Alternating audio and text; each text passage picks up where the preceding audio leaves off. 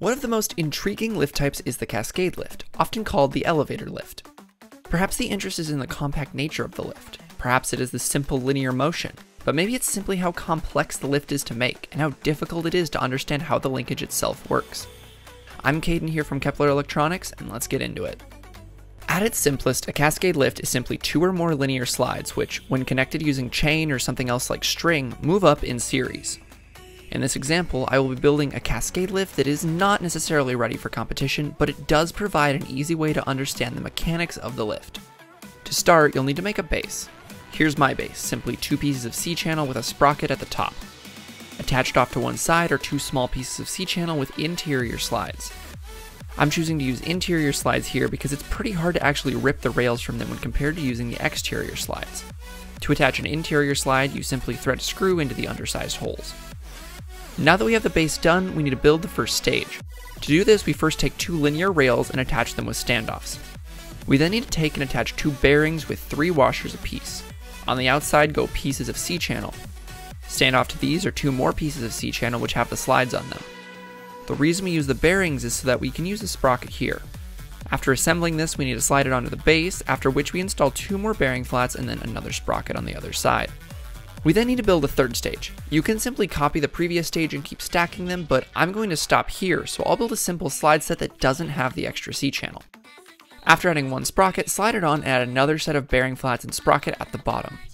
That's the whole assembly right there, and you can see that it can extend. If they get caught on anything here, check that the screws going into the slides aren't extending too far in that they get caught in the holes in the rails. The real question here is how to power it. That's where the chain comes in. You need a lot of chain here. I like to start with the end. Zip tie it to one of the standoffs and then start wrapping it around. Loop it over one sprocket, weave it back to the other side and around the lower sprocket, then over the top sprocket of the stage below. Keep doing this until you reach the end, then pull. You should see the stages start to ascend. Now that we have a working linkage, it's time to power it. There are several ways, but I'm going to go with a single sprocket at the bottom that's powered. Now this is by no means the best method to power it, but this is a very simple method that shows how the entire linkage works. The end of the chain is zip tied to a sprocket, which is set off the back of the base so as to not conflict with any of the other sprockets on the different stages. The motor in question is a normal 200 RPM motor, which simply turns this sprocket. The chain loops around it and the lift goes up.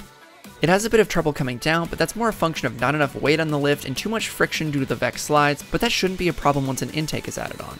So let's talk about exactly how this mechanism works. The basic gist is that when the chain at the base is pulled, it pulls the chain tight, and the only areas where the chain can get tighter is between the stages.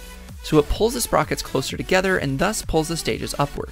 There is a theoretical limit of 50 pounds on this chain according to VEX, but I find it to be much lower than that.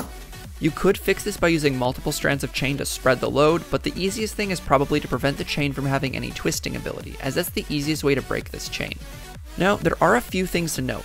One, you don't need to use sprockets. You can simply use spacers that the chain runs over, but I chose to use sprockets to better illustrate the motion that makes this lift work. Another thing to note is that you can get better performance due to lower friction by not using the VEX slides. This is normally accomplished by using C-channel and some modified spacers, but that's outside the scope of this video, so I won't be covering it here. But expect to see something on my channel about making some in the future. Another option for powering the mechanism is to run a continuous loop of chain throughout the whole mechanism. This is an option if you don't want to go with spooling around the sprocket. This can cause some problems depending on how your intake is mounted, but I'm mentioning it here because it's another part of the lift design. Thanks for watching, and I hope this video demystified the Cascade lift. It's surely an interesting lift type to build, and it definitely has its uses.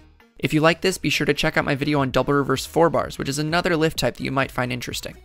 I also compete in combat robotics, so be sure to check out my video going over the CAD of my upcoming Antweight Blastwave 2. Thanks again for watching, and keep designing.